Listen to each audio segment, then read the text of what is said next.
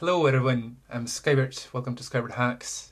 Today I will take you down memory lane to when I started out with Unix and Linux and the window maker desktop environment, or just a window manager, not a real environment such.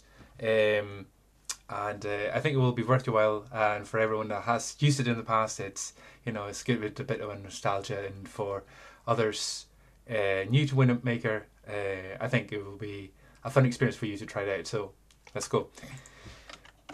So this was my first window manager. I started out using it in 2000. I think that was the first time I used it, and it celebrates Next Step. So Next is this company you may have seen this logo, and this was of course founded by Steve Jobs of Apple fame.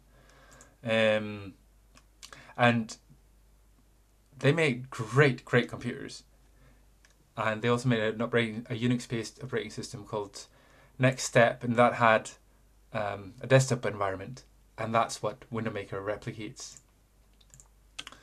It looked like this, and you pretty much get this with Window Maker. Just that Window Maker takes it, into, well, it's still being maintained, and you have, I assume, even more features than you had back then. To install it, it's available in practically every Linux distribution. So you do apt-get install wmaker, and then you get it. And it has lots of doc apps, and we will get to that in a moment. But this is how you do it. You just do apt-cache search for Window Maker, and then you will see there are a lot of hits. It's still, apparently there are still a lot of users of Window Maker. The files all go in GNU step, because remember it's based on Next Step, so then you have GNU step, and so you can have files and you can configure them and check them into version control and so on. So let's have a look. So this is what it looks like. This is Window Maker, and starts out nice and clean. You get a terminal that you can open like this. You can so to get into the mood of I will show you some of the things that I used Window Maker for. I remember I used X Penguins because I thought that was cool. So I'll just get that going. You have this clip up here in the left hand corner, which gives you access to different workspaces. So right now I don't have any, but I can say, let's say, can I create workspaces? I haven't used this for probably 20 years. So there we go, new. Alright, so now I have a new workspace, and when I jump between them, you get this nice fading effect of the workspace name. So I used to have one called Emacs and web browser and so on. I just showed you another quite nice feature in Window Maker is that when you double click on the title bar, you don't maximize it, you shade it, so it just becomes this bar.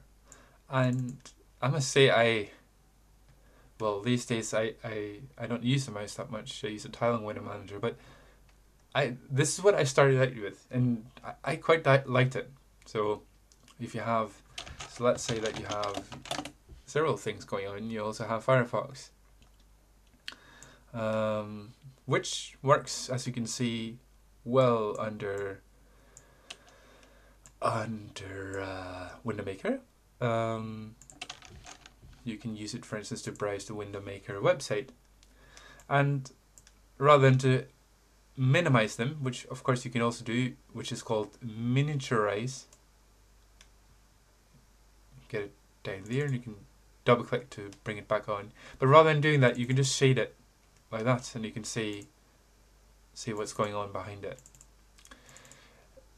I find that quite nice.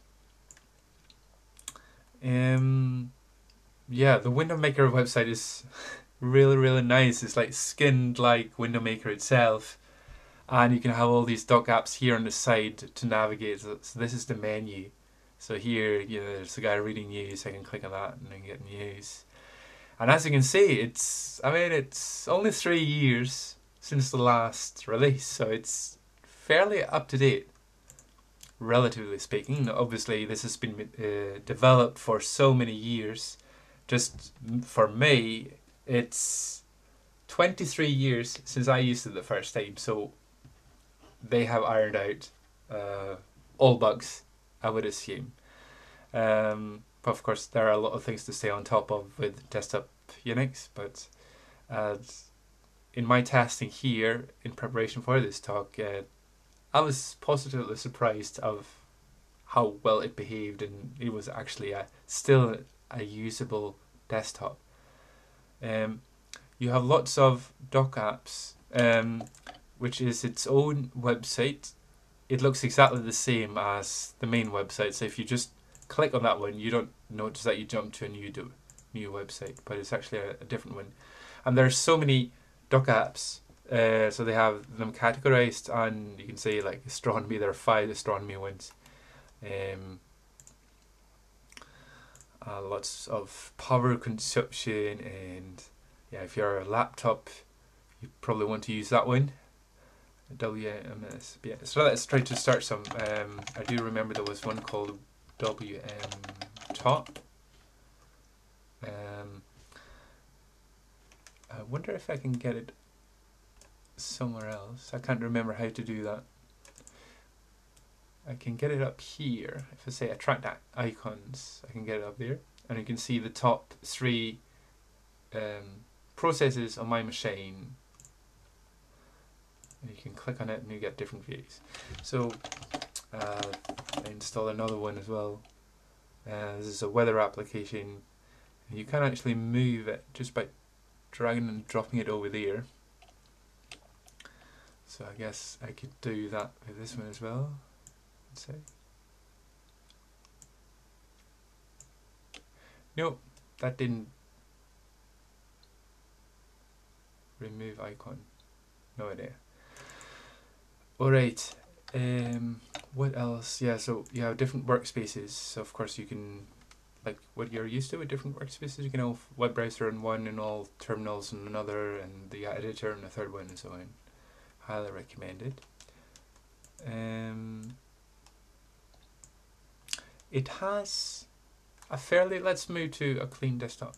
So here, it has a settings control, no, not that one. Preferences it's called, right? It has a nice preferences dialog with hard-coded dimension, mind you, where you can click and drag and to configure lots of things in the desktop environment. And I think the maturity that I met, WindowMaker had when I started out in 2000 using it, that was impressive. Maybe this hasn't changed as much since then, but I don't know if there's a real need. If you are into this kind of thing of retro computing, this is what you get. And there's still a lot of websites available with the themes. Let's see, yeah. If you search for WindowMaker themes, you should get a lot of hits. This was actually the main website. Oh well.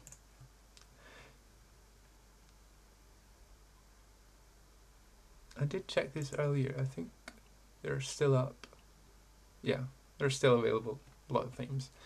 And changing, when you have installed a theme, I like the way you can just change it. You just go here, WindowMaker, workspace appearance. Then you can change just a few things, like you can change the background just like that. But you could also do themes, and if you click on the sub menu here, it becomes its own window and you can move it around. I like that one, trying out 20 different themes. You can just keep it up and you can click on them to quickly move between them.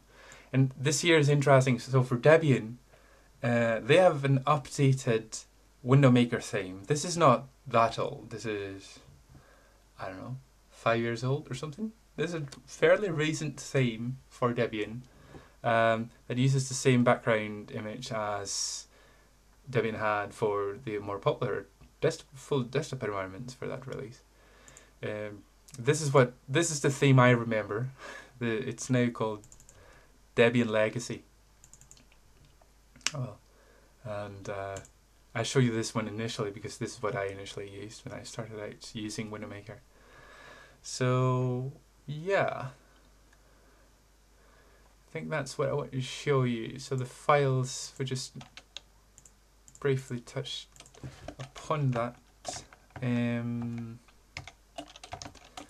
get this GNU strip directory, and then you have different files, and you can obviously edit them if you don't want to click around in that interface, and you can download and install themes, for instance, in this directory. So the name is GNU step. It's like next step. So if you were into next back in the day, you know, you can recognize that hint, that tribute. Yeah, can still be recommended. Still quite usable and fast, light on the resources and so on. That's what I wanted to show you today. Thank you so much for watching, and I will see you. Well, hang on, let's see if I had any summary. No, still live and kicking, yeah.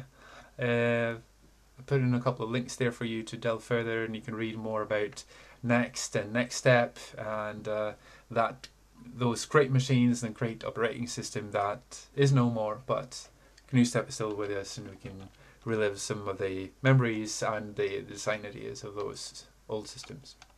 Thank you so much for watching, and I will see you next time.